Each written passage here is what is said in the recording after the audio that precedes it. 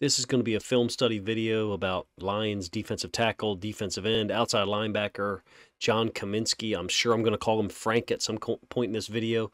I've attempted to not do so. Look, I first really became interested in the Lions team in 2022, somewhere around the week 11, 12, 13 turnaround.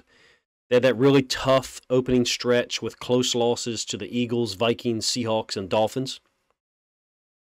Then when they had the resounding Week 11 win over the Giants, who were 7-2 at the time. That one kind of caught my eye. Close loss to the Bills on Thanksgiving Day, 4 days later, and then the just dominant home win over the Jaguars, 40-14. Somewhere in that stretch, I guess it was during the Bills game, I noticed this like physical and versatile guy that lined up seemingly everywhere, number 79, John Cominsky. He turned out to be just another Lions player who not only does his job on every play, but can adapt mid-play because of the technique, aggression, and awareness level that he has, that he's coached to have. Interesting player. One of my favorite film studies to do. I hope you enjoy it, especially if you're a Lions fan. I think John Cominsky represents so much of what Brad Holmes and Dan Campbell are trying to create there in Detroit. And there's a lot of players who represent it, who become the quintessential Lions. They're just tough, smart, physically strong guys that are committed to doing their job. But after watching film of Cominsky, I'm an even bigger fan than I thought I would be. And I really became a huge fan of his during that Week 18 win over the Packers. Of course, the forced fumble that I showed you with the first play. Look, he only had 30 tackles this year, okay? After coming over to Detroit from Atlanta. 30 tackles, 4 sacks, 12 quarterback hits, despite playing a lot of snaps. So there'd be some, I'm sure, who would say, he didn't really have that much impact. He's not as good of a player as you're making him out to be.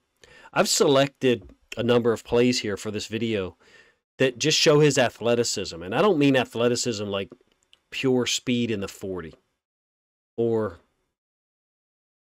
athleticism in a traditional, in a singular sense. I mean it in a way that he's showing you in these 9 plays that I picked a multitude of skills and ability to make plays inside, in the A gap, in the B gap, outside. The final 2 plays I'll show you here in a moment are going to be examples of him running to the sideline to make a tackle. This is an example of the Lions basically predicting where the run play is going to go, slanting into the play call, meaning the run play is coming in this direction to the top side of the screen. The offense is left, defense is right, and the Lions are slanting Cominsky and one of the D tackles, and the Lions D tackles are tremendously underrated, if you ask me, into the play. They're not trying to slant it with the flow. A long conversation to be had over this. I've had this conversation many times with friends of mine, former guys I coached with. We always wanted to slant into the zone, into the stretch. Then we could predetermine it for the running back. In this case, they slant Cominsky down, goes directly past the left tackle, gets involved in a tackle for loss. I'm going to show you a statistic here in a moment. I'm going to bring up something that I think is really interesting. I was not the first person to discover it, but I'm going to use it here now to illustrate, I think, the importance that John Cominsky had in 2022. Now, this might just happen to line up perfectly with the Lions' 1-6 start, and then their incredible comeback to finish with a winning record. It might be coincidence. What you're seeing on screen is a game-by-game statistical breakdown of John Cominsky in 2022. Every game he played, from Week 1 loss against the Eagles to the Week 18 win against the Packers, including three games where he did not play, the 3rd, 4th, and 5th game of the season, inactive. Not sure. I'm not sure if he was hurt or what, but the snap count was considerably low when he did come back against Dallas and then Miami. I'm going to give you the stat. I can't remember the commenter, tremendously astute, who pointed it out to me. So I'd like to give credit. If you are listening this long, please let me know, and I'll give you a shout out in some manner. In every game where John Cominsky played less than 30 snaps in 2022, the Detroit Lions lost. They were 0-6, including 3 games where he was inactive, so he didn't play a single snap. That pattern ended after the loss to Miami, 31-27, where he played 12 snaps. The very next week, when they beat Green Bay at home, I think they intercepted Aaron Rodgers twice in the end zone. He played 30 snaps. Week 2 against Washington, he played 31 snaps. Kind of an arbitrary number for me to pick. It's convenient for me that he only played 28 snaps in the Week 1 loss to the Eagles. So that 30 as the barometer, or as the Mendoza line, in terms of how many plays John Cominsky was on the field, give or take a couple. Maybe they're 1 and 5 in those games. But in any case, if you include the 3 games where he was inactive, in every game where Cominsky played less than 30 snaps, the Lions gave up 33 points per game in those 6 contests. In the 11 games where he played 30 or more snaps, the Lions gave up 20.8 points per game, and they went 9-2. Correlation, causality, I'm not sure. But like I said, a really astute commentator pointed it out to me after one of my videos, and I wanted to show you the stats and let you make of it what you will. Let's get back to some of the film. I'm going to show you 2 plays that I think, first of all, they're very interesting to me.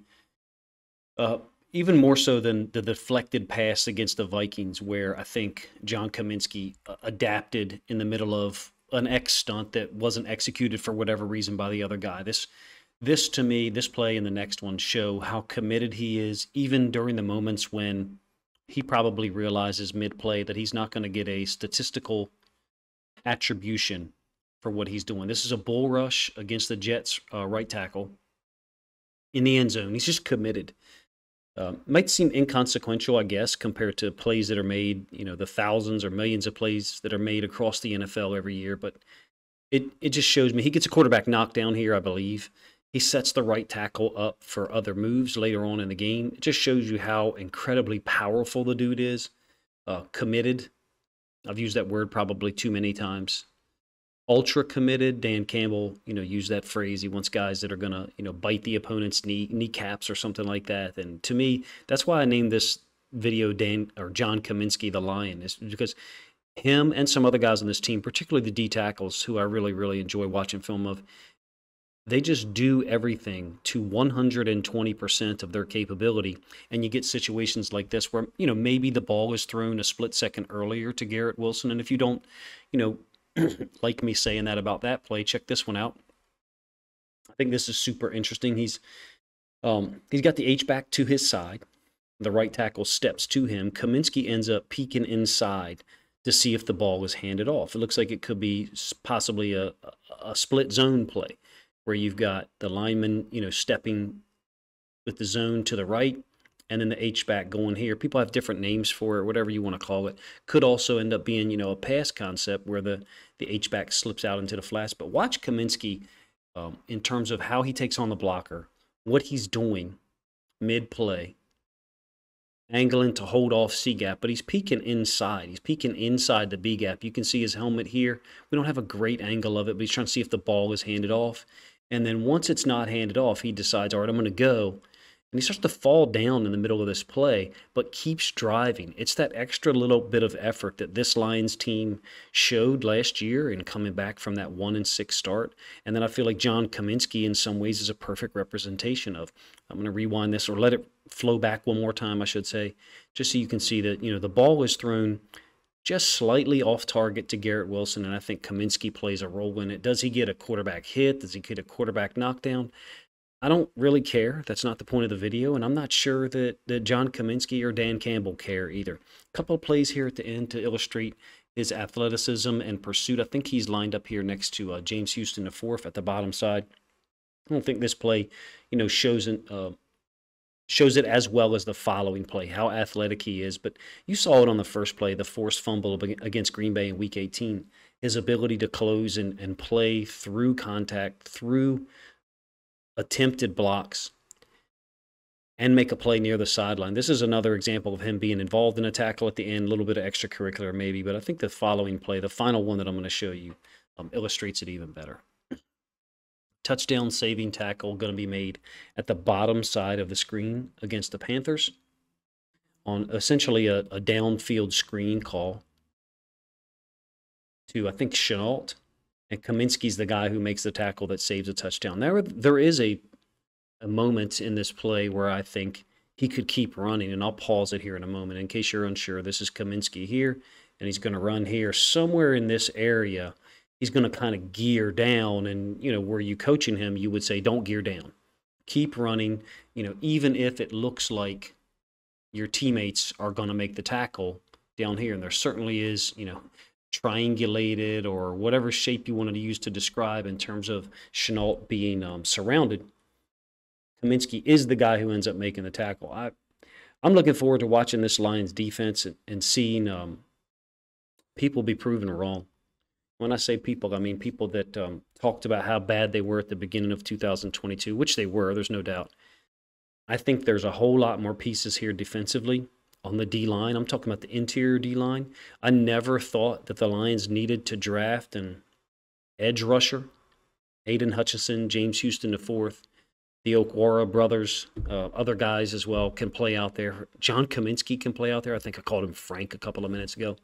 Look, I'm not sure if this video convinces people that John Cominsky is a great player, because I'm not trying to say that. I just think there's hundreds of guys across the NFL on teams everywhere that deserve credit and deserve mention for the way they play. Because I ended up watching a lot of Lions film near the end of the season, and then in the offseason, Cominsky was just a guy who stood out to me. Ability to play 3 technique, ability to play 4-eye, you know, inside shade of the tackle, play 5 technique. You saw in some of the plays I showed you that he played outside linebacker in a 3-4 look. Very versatile player.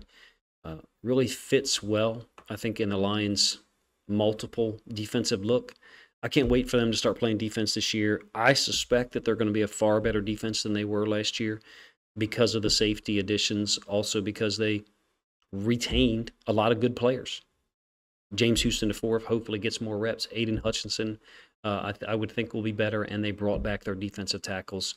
McNeil, Buggs, Cominsky I would throw in that mix, even though he's not a quintessential D-tackle, 6'5", 285. He's a hybrid D-tackle, D-end outside linebacker that I just wanted to point out and give some respect to and some props to in a film. You guys, if you watched this long, first of all, thank you. Second of all, let me know what you think of the video film study. If you're as impressed with Cominsky and the statistical correlation that there appeared to be in terms of him playing 30 snaps or more, and the Lions going 9-2 in those 11 football games. Appreciate you guys' time. If you think other Lions fans would enjoy this film study of John Cominsky, please consider grabbing a link to this video and sharing it out on social media to help my video get more reach.